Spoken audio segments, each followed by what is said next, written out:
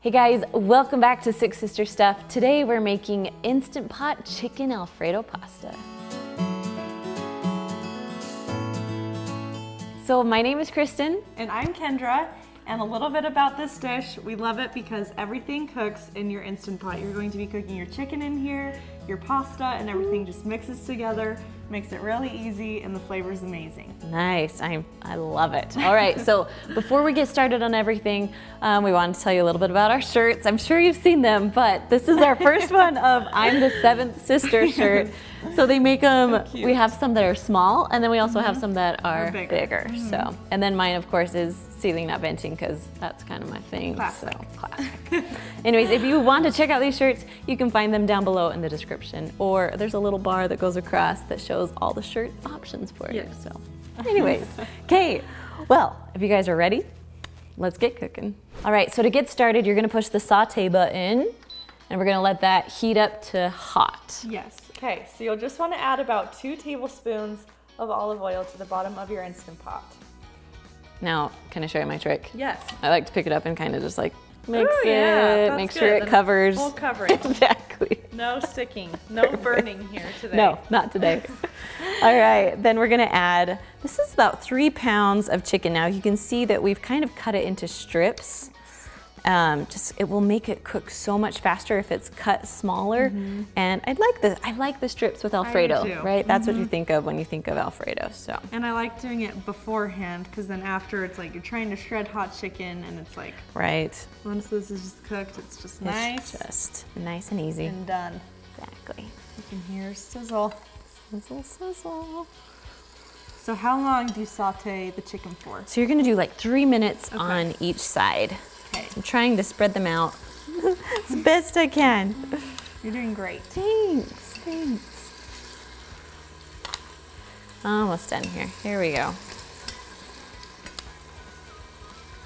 Oop. Last 2. There we go.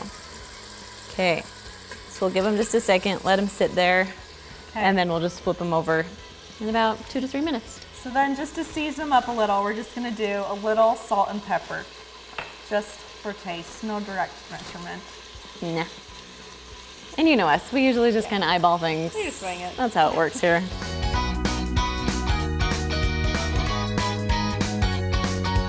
Okay, they've been browned on both sides for about 3 minutes. We're just gonna kind of stir them up a little bit. There we go. Okay. Now we're gonna cook the pasta. So let's add some of our stuff here. Okay. So we're gonna add 1 teaspoon of minced garlic. Nice.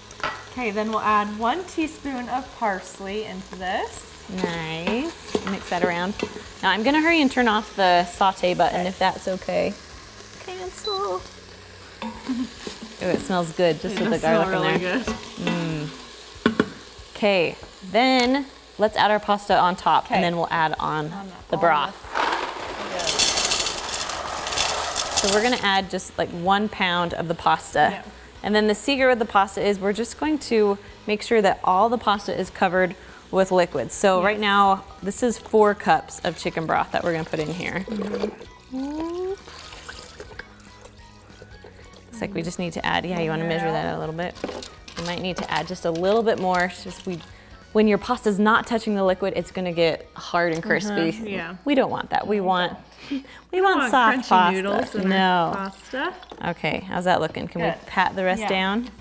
Perfect. I think we're ready now. Okay. Ready? Ready. Let's do it. You're gonna put on your lid. Now if you have a little knob, make sure that it's turned to sealing, not venting.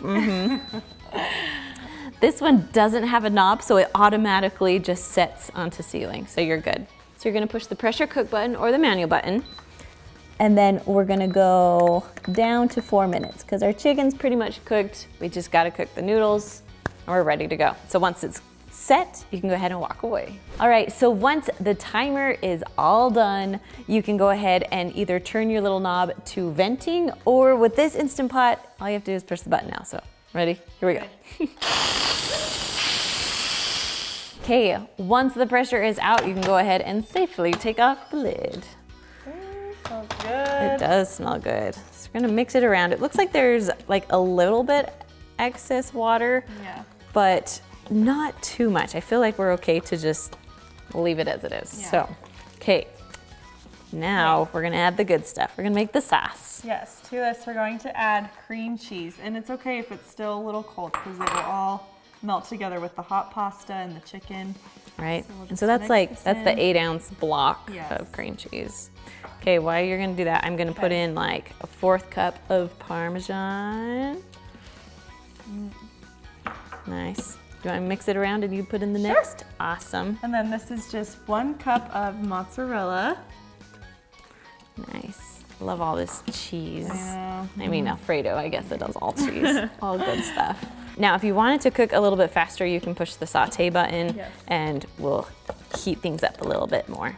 Okay, this will take just a few minutes to melt all our cheeses and cream cheese and everything. So you just keep at it, keep at it. So while we're waiting for it to, you know, melt, thicken up a little bit, to help thicken it up, we're gonna take 2 tablespoons of water and then just 1 tablespoon, it's a half, so we need 2 of them.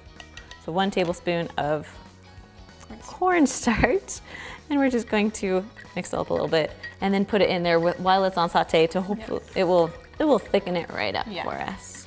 Because we don't want liquidy chicken Alfredo. We want thick, creamy chicken Alfredo. There we go. All right, so we're just gonna stir this for a little bit until it's nice and thick.